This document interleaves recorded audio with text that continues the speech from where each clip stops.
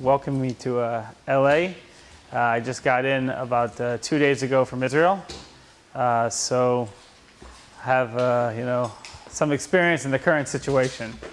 Just a little bit about myself really quickly. I'm originally from Virginia, the whole other side of the country, and after I finished college, I went to the University of North Carolina, and with Vince Carter. We're freshmen together. He remembers me. Probably not.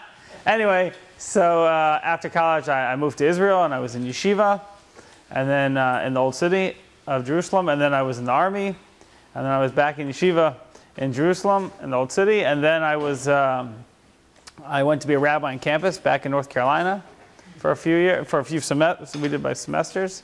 We really still lived in Israel, but we would go to the semesters in the university. And after we finished that, about 5 years ago, we were back in Israel full time. Now I run a place in the old city called the Jerusalem Heritage House, where we host students, travelers, and lone soldiers.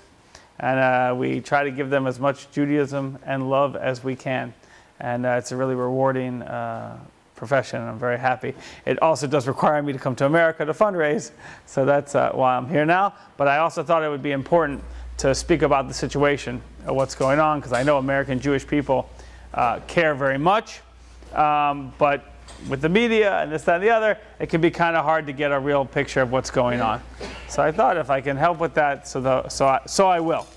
So just before I get into the situation in Israel, I lecture at Asia Torah in the Old City and a few other programs about current events in Israel. So I try to stay on top of things the best of my ability.